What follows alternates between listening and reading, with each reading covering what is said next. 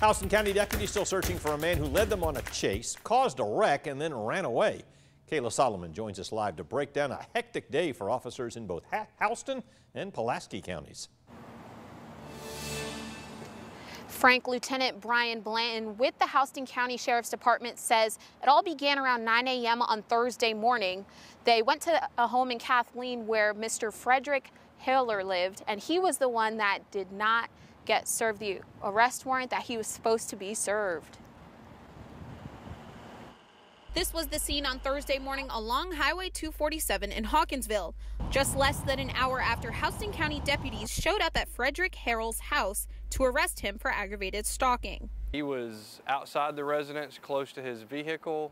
When they pulled in, he saw them, he got in the car, or the truck, it's a Tahoe, Chevy Tahoe, and he fled southbound on Highway 247. The chase continued down 247 into Hawkinsville, and a Georgia State Patrol officer joined in. And I heard on the radio, Houston County, they asked for assistance on a chase, a vehicle that they were trying to stop. That's when Fetchick says he took the lead on the chase, but he couldn't do the usual pit maneuver to stop Harrell. And he was pulling a trailer, so we can't do a pit on a trailer because it would just spin the trailer out, the vehicle would still be going. So he got in front of the Tahoe and slowed down to make Harrell stop. But instead, he says Harrell tried to pass. The shoulder was a little bit slanted, so his vehicle started to slide, and that's when his front of his vehicle made contact with the side of my vehicle. And once he hit my vehicle, he began to roll numerous times and crash. Harrell managed to escape his SUV and run into the woods and had several agencies looking for hours.